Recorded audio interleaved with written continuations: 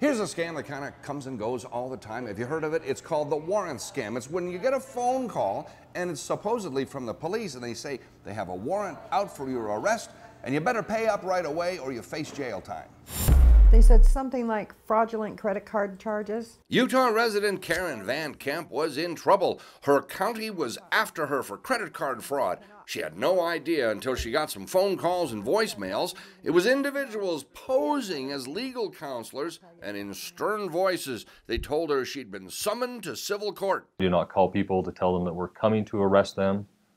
We do not go out to your house and demand money for a civil action. Del Schlosser with the Iron County Sheriff's Office says if there was a legitimate warrant out for your arrest, you wouldn't be getting a phone call. Instead, a surprise visit and a ride to jail. Now, if you become convinced, if you're worried that maybe there really is a warrant out for your arrest, which there really isn't because police don't do that stuff by phone calls, simply call the police department, they'll tell you.